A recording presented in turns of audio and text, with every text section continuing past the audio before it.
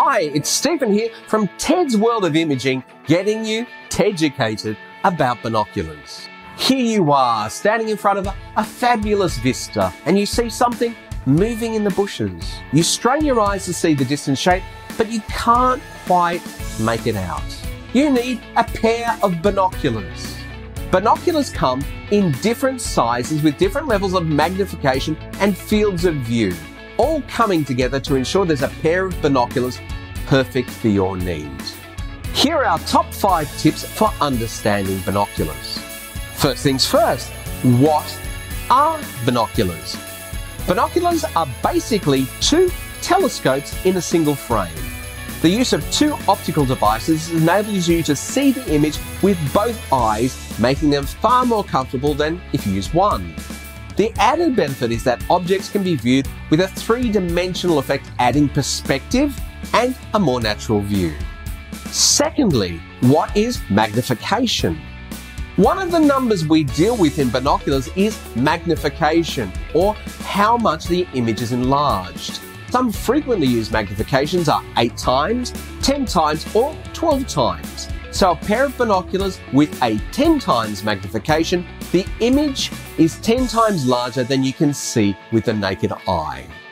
So if you want to magnify small objects such as birds or objects that are far away, then go for a larger magnification such as 12 or greater.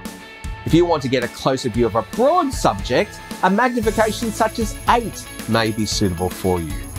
Make sure you get the magnification that suits your need. For distant or small objects, a greater magnification is great. If you're off to safari, maybe a large magnification isn't so necessary. After all, elephants and giraffes are quite big. Thirdly, what is the second number? The objective diameter. The other number we deal with is the objective diameter, which is how wide the lens is in the binoculars. Some objective diameter numbers are 25, 45, and 50. The objective diameter is the light gathering power of the lens, such as a lens with an objective diameter of 50 is going to be brighter than a pair with 25. This also impacts the sharpness of the binoculars, with lenses with a greater number tend to be sharper than those with a smaller number. So as a guide, below 25 millimeters are the compact type of binoculars. 30 to 49 millimeters are what we call standard binoculars, and over 50 are for astronomical observation or lower light conditions. Fourthly, do you need waterproof binoculars? Binoculars are available in both waterproof and non-waterproof varieties. So why would you use a waterproof pair of binoculars? If you are a sinewy mountaineering type and love clambering up and out by your fingertips, come rain, sand or snow, then a waterproof pair will give you great service while keeping the weather out of those delicate optical elements. But be aware, water and weatherproof does not necessarily mean indestructible, with the normal precautions still being necessary for rain, dirt and cold weather. If you want your binos for standing on your balcony for a bit of whale stalking, then the extra weight and complexity of waterproof design may not be as much benefit.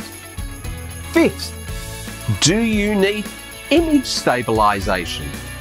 When you get into binoculars with larger magnification such as 16 or more, sometimes it can be a little difficult to keep the subject in focus because the extra magnification amplifies your movements.